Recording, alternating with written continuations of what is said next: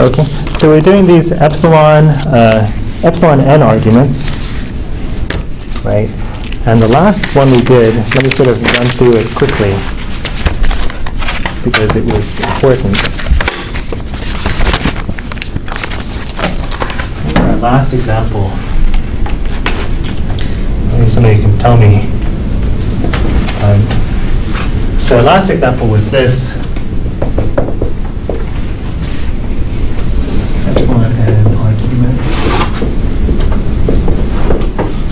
Our last example was this sequence. A sub n was 2n plus 1 over 3n plus 2.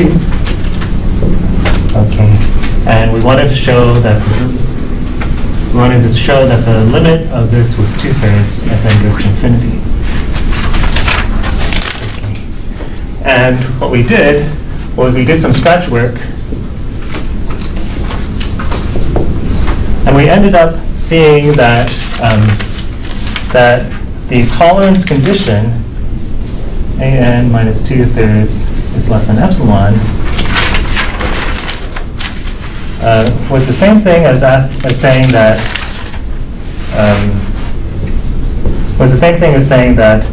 1 over 3n plus 2 is less than epsilon.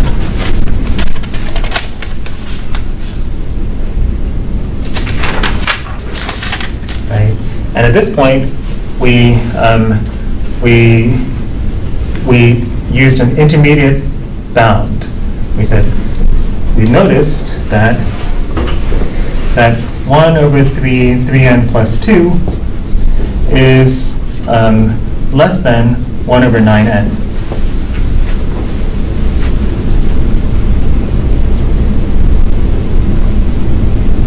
Right. So as long as 1 over 9n is less than epsilon, we're good.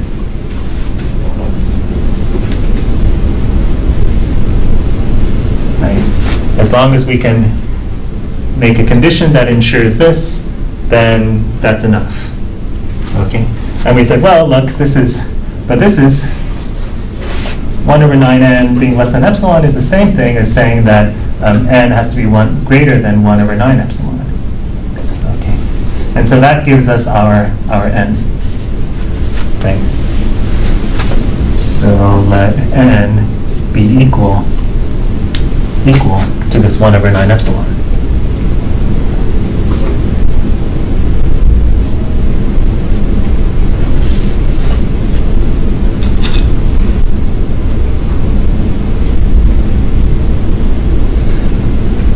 Big N?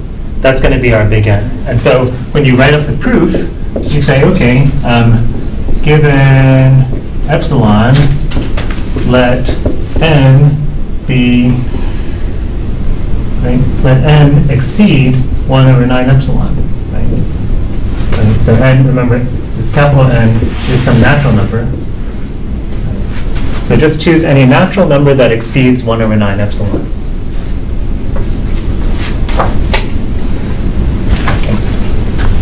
Then, if little n exceeds that, we see that the distance between a sub n and 2/3,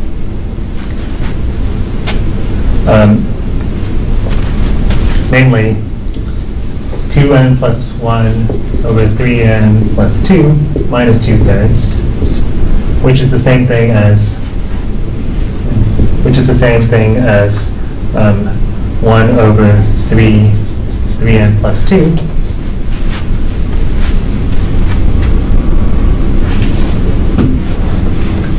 This thing is less than 1 over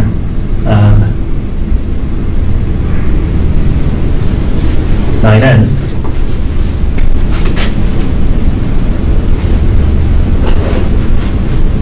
Right? But that's less than epsilon. Right, since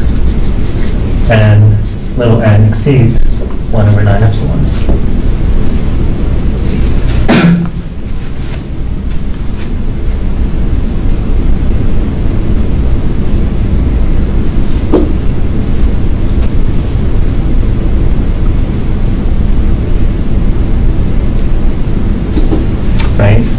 So we found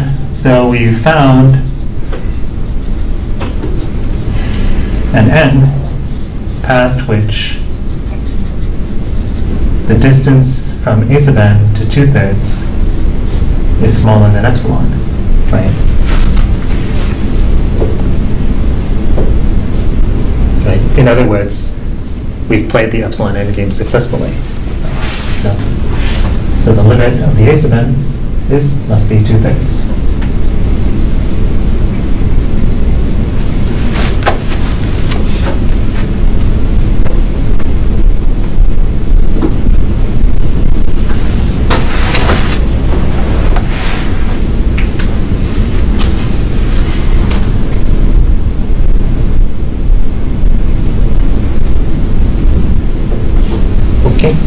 So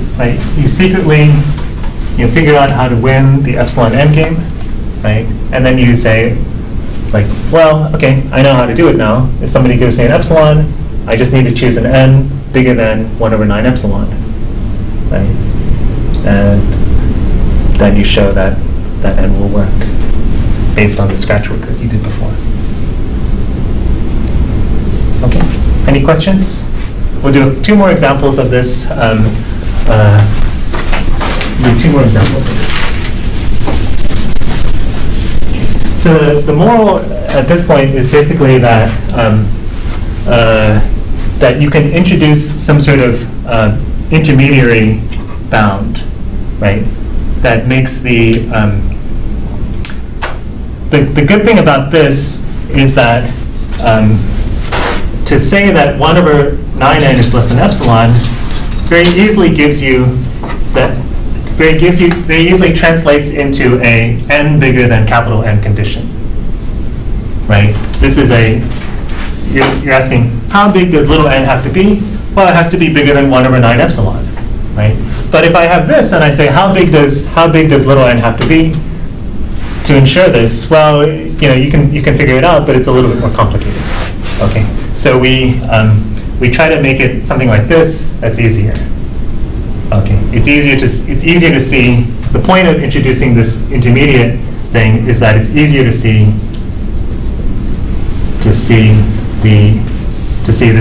n condition, capital N condition. Okay, so we'll do a couple more examples of how that works, showing how to do that. Okay, so here's another one. I think these are all in your book. Okay, show that the limit of the square root of n plus 1 minus the square root of n is 0 as n goes to infinity. This is a statement basically about how flat the square root function gets. Right? The square root function gets flatter and flatter. Doesn't change as you go on. It doesn't change that much. Changes less and less. Okay, so you say, okay, let's do the scratch work again. We want our epsilon condition is that we want this thing to be less than epsilon, right? And we want to translate that to a statement about how big little n has to be. Right? We would like this to be basically implied by n being some number, n being bigger than some number. We want to find out how big does little n have to be to ensure this.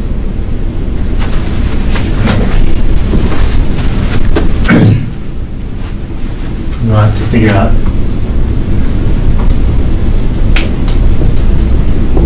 this condition. Okay, so you say, okay, we're going to play sort of the standard trick with when you have square roots like this, you rationalize it. So you say, okay, this is the same thing as taking this guy and multiplying it by the square root of n plus 1 plus the square root of n over the square root of n plus 1 plus the square root of n.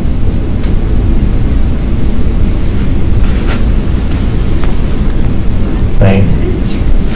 You multiply the left-hand side by 1. Right? This thing is 1. And the reason you do that is so that you can get, right, you've got this a minus b, a plus b, and so you end up with a squared minus b squared on the top, right? In other words, a squared minus b squared on the top. In other words, you get 1 over square root of n plus 1 plus the square root of n less than epsilon.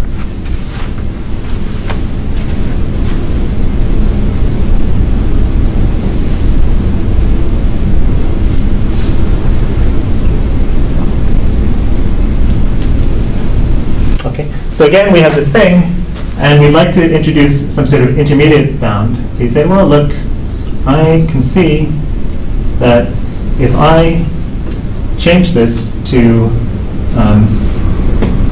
this, say, I get something bigger. Okay, because I'm dividing by something smaller, the thing gets bigger. Right. So I change the n plus 1 to an n, right? And that gives me something that's bigger and easier to deal with. Right? I get 1 over 2 roots of n.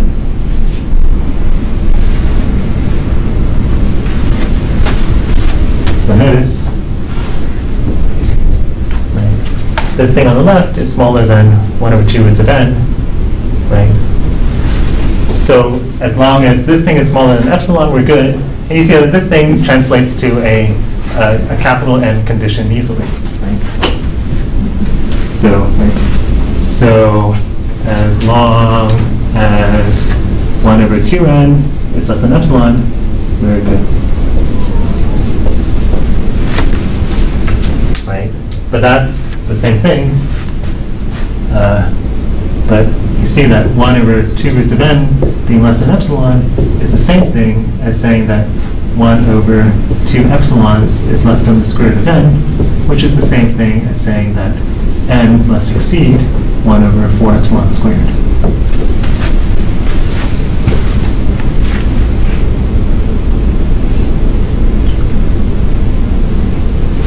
Okay, and so we figured out what condition gives us our epsilon control. Right. We figured out what the capital N what capital N works. Right. 1 over 4 epsilon squared will work. Now that's not the best thing, right? It's clearly not, the best answer, but it's all we need is an answer.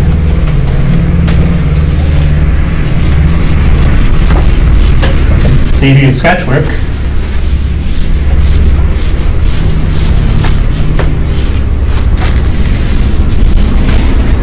Okay. You do scratch work, and you say, okay, now let's write down the proof. Given epsilon, choose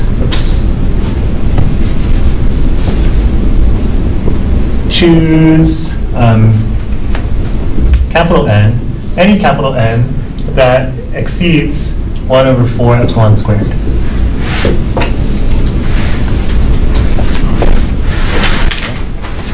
Then, if little n is bigger than that,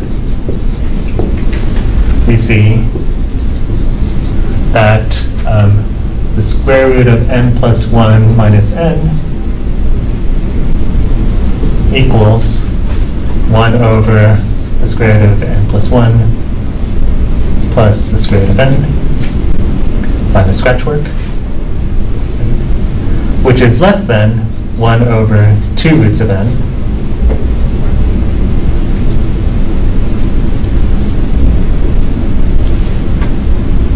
Right? But that is less than epsilon since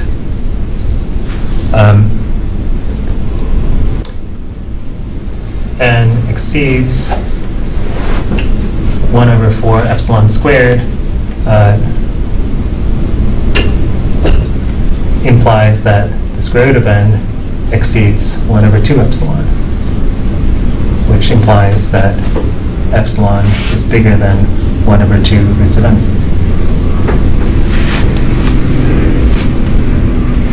Didn't we already have that at the very top of it? Yes, yes. So that was our scratch work. and now we're writing it out as if that had never happened.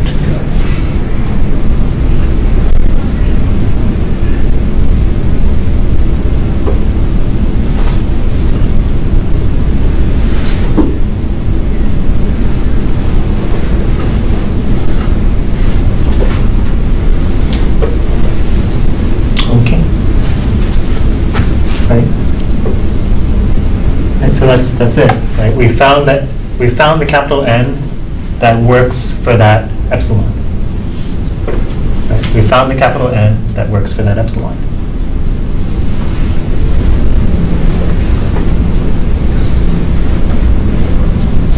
Do we have to do absolute value to be more rigorous? Yeah. So I guess you'd say absolute value of N. This minus 0 equals this. Okay. Yeah.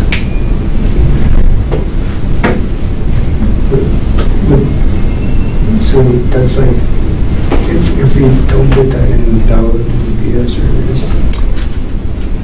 I mean,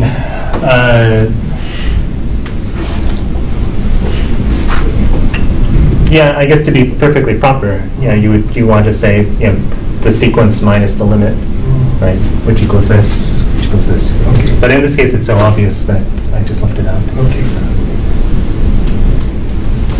Yeah, so over here, when I did my scratch work, I guess I should have said something like this.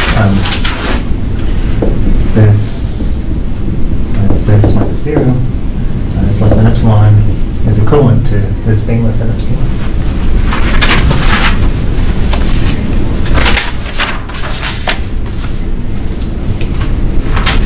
Okay, let's do the last example because we've got 10 minutes and I'm not even sure that that will be enough.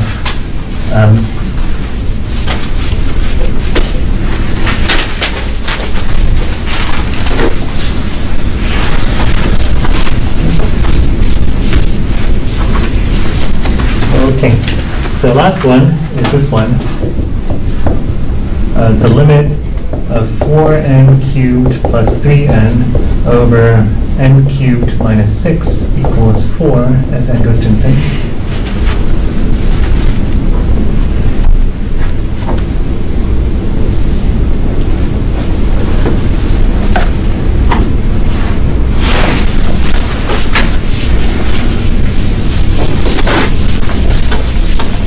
Okay, so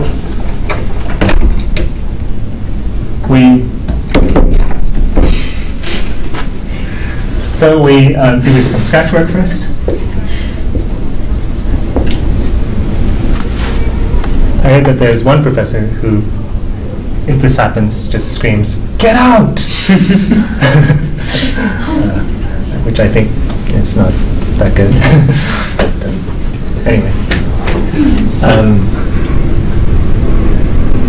Or go away. That's what I heard. Shocking.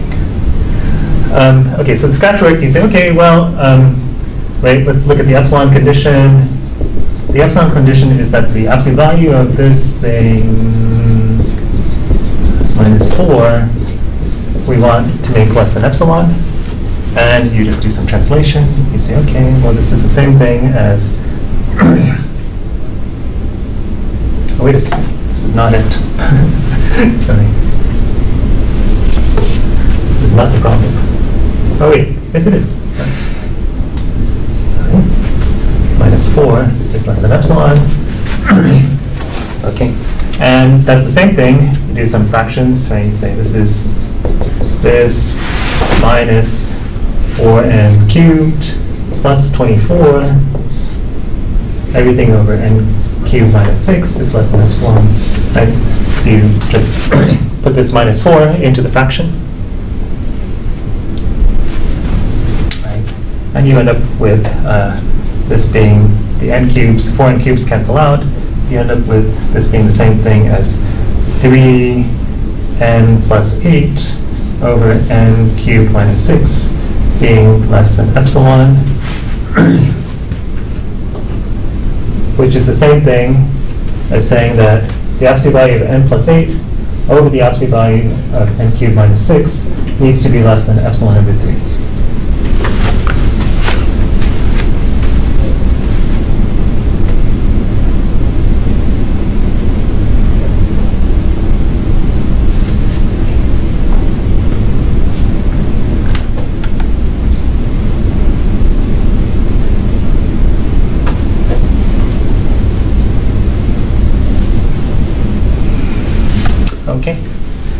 So,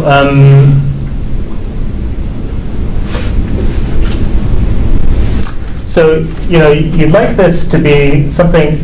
So, what you would really like is something like this, right? Like 1 over n cubed is less than epsilon over 3, right? That would be great, because then we just multiply by n cubed, divide by epsilon, multiply by 3, take the cube root, and then we'd be done. Okay? We don't have that, right? So we're gonna basically work towards that, right? Because if we have something like that, then we get our end condition and we're done. Okay.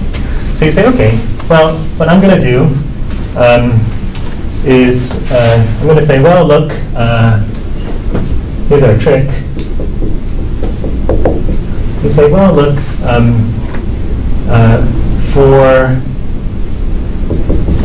for n big enough,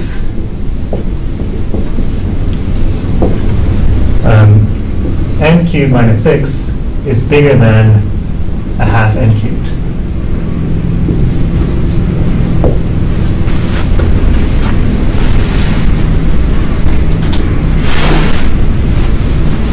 Right.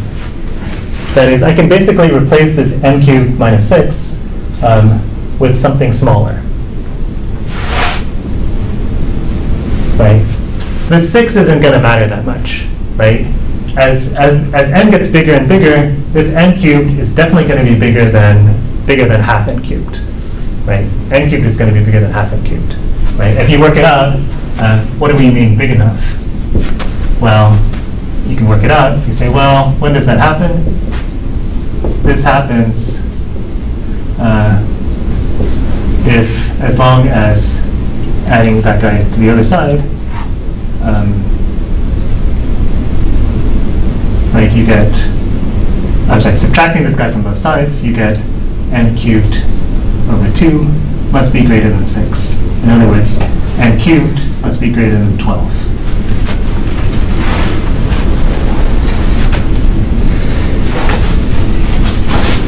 Right? In other words, as long as n is bigger than 2, we're okay.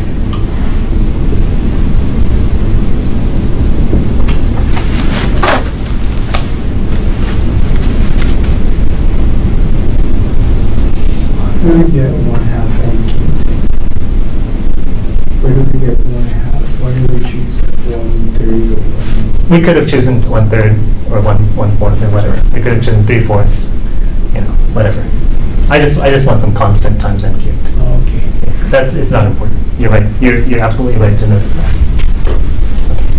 But the reason I want it, you see why I want it, right? So you see that for n bigger than 2, we get that n plus 8 over n cubed minus 6 is less than n plus 8 over 1/2 n cubed.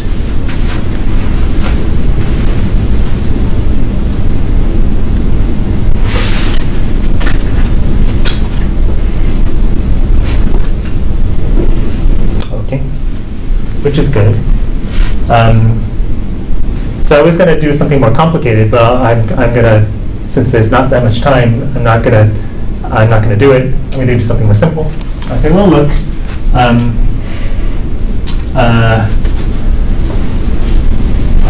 So further, as long as n is bigger than 8, this n plus 8 is smaller than 2n.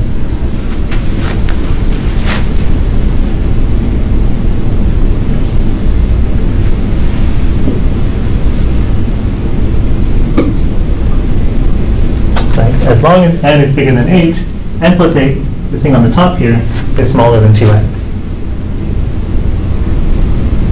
Right?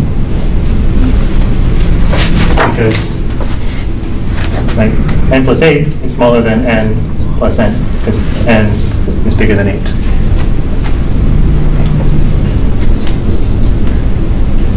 Okay. So you say, if n is 9, then isn't 9 plus 8 17, which is bigger than 16? Oh, but it's n plus 9, so it's smaller than 8. yes. You're making me worry. Okay, right. As long as n is bigger than 8, then n being bigger than 8, this n plus 8 is smaller than n plus 8. Okay. Okay, so in that case, so then for n bigger than 8, we see that n plus 8 over n cubed plus 6 is smaller than 2n over 1/2 n cubed. But, oops, 1/2 n cubed, that's to say 4 over n squared. How do we change n cubed minus 6 to a plus 6? I'm sorry, it should be minus 6.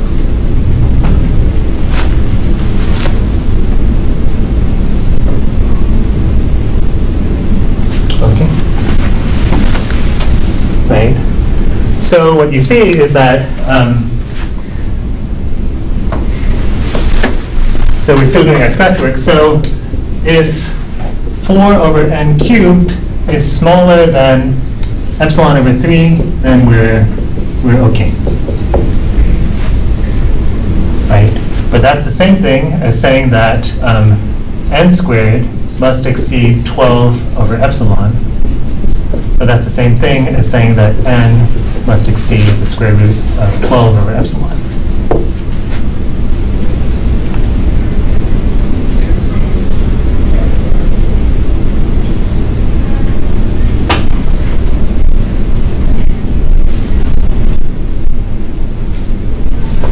Okay, and so that gives us this and this together. Now this is the important part. We need both of these things to happen. N has to be bigger than 8, and n has to be bigger than the square root of 12 over epsilon. As long as we're bigger than both of those things, then we're okay, right? Okay. So you say, okay, let's write down the proof then. Right? So we take, so given epsilon, take our capital N to exceed the greater of 8 and the square root of 12 over epsilon.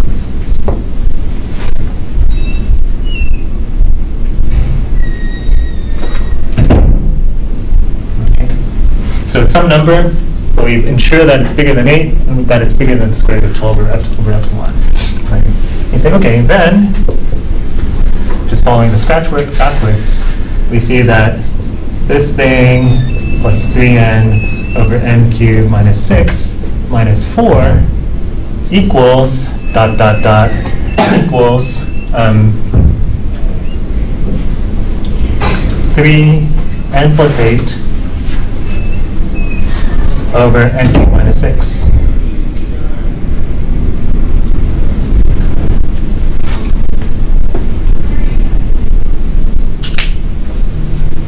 Right?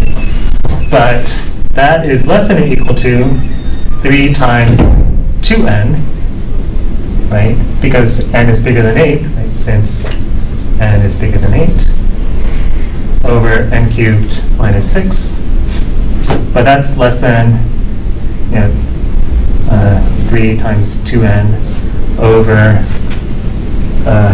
1/2 n cubed, right? Since n exceeds 2.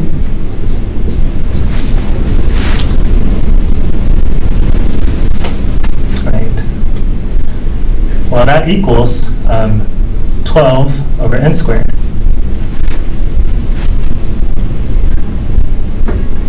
Right. But 12 over n squared, right? 12 over n squared .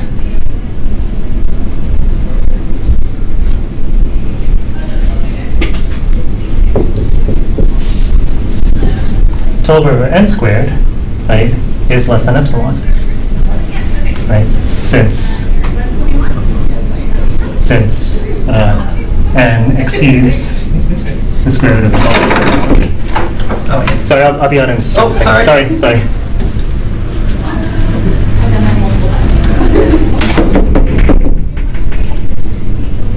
Okay, so we found the n that works again. It's more complicated this time, but still, we were able to do it. Okay, let's get out.